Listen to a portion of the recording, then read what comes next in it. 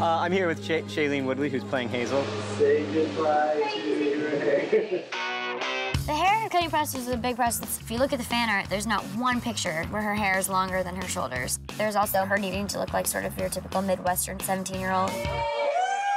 And we went in stages until we all thought really fully represented who Hazel was. Oh my God. Yeah.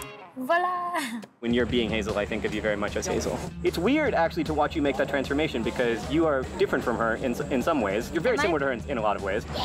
When you go and be her, it's so weird for me. Then you're like her in my mind. Your hands are so cold. Well, they're not so much cold, it's just under-oxygenated. I love it when you talk medical to me.